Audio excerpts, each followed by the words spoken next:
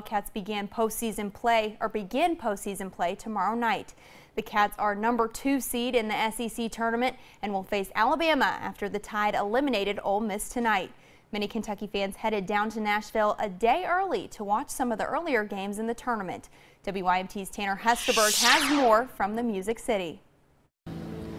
Good evening from Bridgestone Arena in downtown Nashville. If you thought the Big Blue crowd would be light today because the Cats don't play until tomorrow, you thought wrong, as there were plenty of blue-clad faithful here in town, braving bad weather at times to check out the rest of the SEC.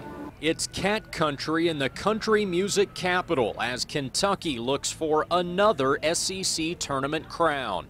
Pat and Warren Skinamone are optimistic about UK's chances. I think if they bring their A team, they can beat them all real bad, but this depends on what team comes out. We've had quite an up and down year, but not quite as good as last year, but I think we stand a real good chance of coming home with a championship. Our last game was a great game. LSU was fantastic. What wasn't so fantastic, the weather. Storms moved in Thursday evening, meaning it was time for umbrellas and ponchos. In order to avoid the heavy rain, fans were allowed to stay inside the arena between sessions. Is the rain dampening your passion for Kentucky? Not at all. Not at all. No, go with blue. We're staying dry. Yes. No, not really. I mean, it's inside, so you don't have to worry about it.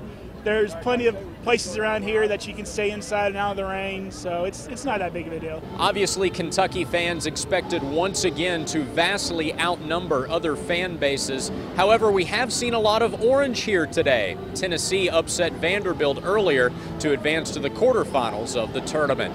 Reporting outside Bridgestone Arena in Nashville, Tanner Hesterberg, WYMT Mountain News.